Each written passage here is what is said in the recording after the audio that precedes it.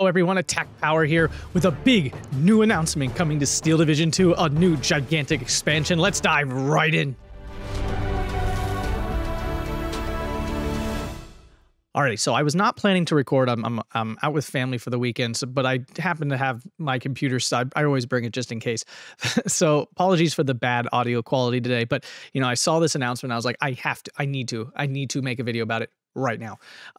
So Steel Division 2 is getting another major expansion. I am so excited, and this one looks super interesting and a lot more unique than many of our other ones. So let's dive right in here. If you guys enjoyed this, make sure to hit that like button and subscribe for more Steel Division 2 content. Now, a new major expansion. Steel Division 2 Men of Steel is the next big chapter. Okay, we are strong 4 years. Yes, please keep staying strong. Major expansion, we have all corners here. Oh, so interesting. So we have 8 new divisions from 7 nations, including a brand new minor. Oh, this is going to be so sick.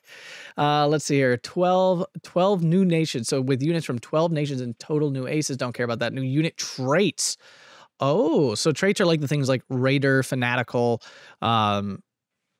things like that, which I'm personally a big fan of. Disheartened, those kind of things. I think they do add some nice flavor to the game and make you work a little bit harder to balance all your troops and stuff. So right here is a clue already to what we may be looking forward to. I know a lot of people are constantly asking for Big Red 1. Americans right here. So we have American Division for sure in this one, and Big Red 1's high on the list of ones that people ask for all the time. So I wouldn't be surprised, because the cool thing is, well, let's see here. In size, this expansion follows the lines of other previous, so we're getting 8, so 4 on each side most likely. But unlike these other expansions, they don't focus on a specific theater of war, which is awesome. Which means they can pull divisions from anywhere in this time frame, like 1944-45 in World War II, which is freaking insanely great. So, anything's possible here. Now, I doubt they're doing Japanese divisions. Everyone right away asked for those. They don't make sense in this game. The Japanese were not equipped. They just weren't equipped to fight in Europe. They don't have the right. They would just get run over, or it would be like NOV level of stuff. I mean, that would be the only conceptual way I could see it. But I doubt with the scope of that, because it's units, one new minor nation. Japan wouldn't really be a minor nation. I'm gonna guess Bulgaria is very likely here. So Bulgarian division might be possible. I'm trying to think of any other minor nations that could be thrown in the mix here. Maybe Norwegian. I don't even. Denmark, Belgium. These are all possibilities, I guess. But yeah, so I strongly doubt any sort of Japanese division, which I know people will ask immediately for. It just doesn't make sense in this game. So new unit trait system is the other big thing. So it's something that they've been developing in Warno. You can see it here, Warno, the unit traits, the trait system, which again is already in Steel Division 2. It's not new. It's just going to get significantly expanded, which is definitely cool. I'm a fan personally. Again, new stuff is always fun. My only worry, my only concern with this is if they somehow break the game or ruin we have a really nice balance in this game right now. You can play essentially any division you'd like to some amount of success. I really hope the addition of traits, because they said here, not only in the new battle groups, but retrofitted to existing divisions in a free update. So like they're going to be adding this to all kinds of divisions. I really hope this does not completely destroy the balance of this game.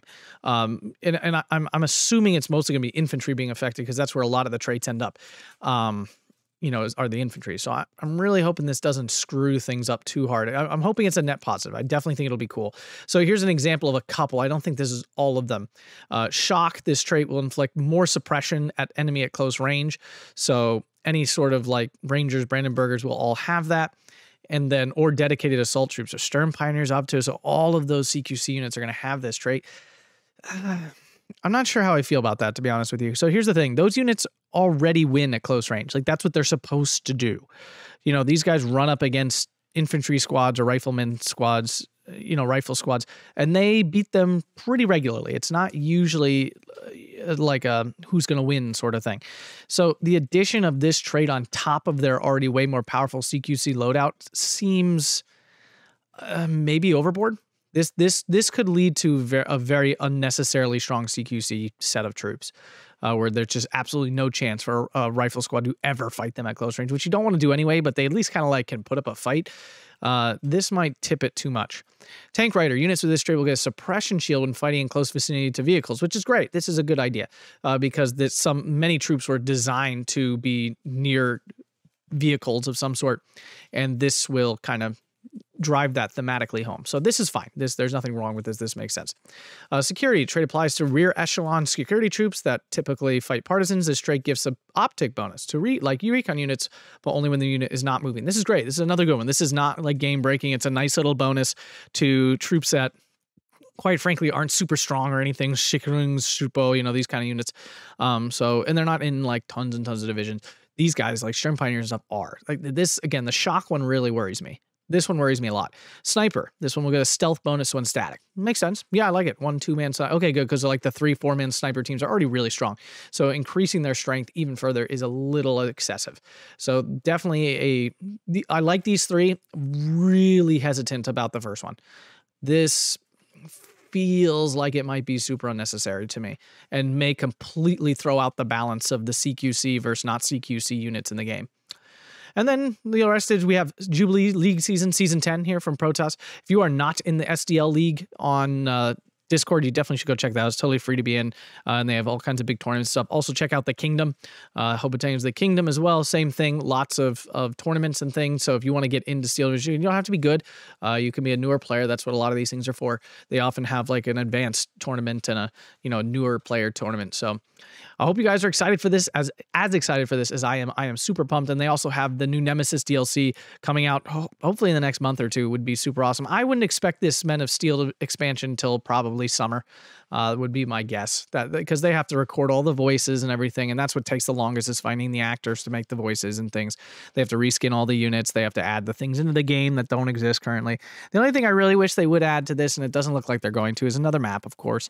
And just a quick explanation on this, because people ask me this all the time, like, why don't they add more maps to the game? Because obviously map variety is, at this point, probably more important than division variety. And I love me noob divisions, but we have 90 divisions, and that's a crap ton.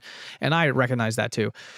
What the problem is, Steel Division 2 is made on a really old software system. I don't know the details. I've just been told this many times.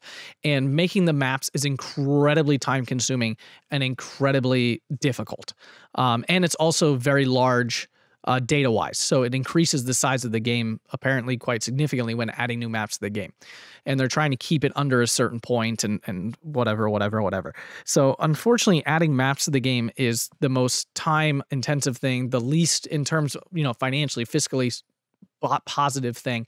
And that's why we don't see maps being updated. That's why we see the maps get touched so rarely, is because it's the most time consuming thing, and it's apparently quite difficult for them to do, which is one of the things they upgraded in Warno, so they could change maps quite readily. So unfortunately, I doubt it. I'll complain to the people I know, but it's not going to make a difference. I promise you that. Let's get excited for this one. It's going to be awesome. I'm so pumped they're still supporting this game so much.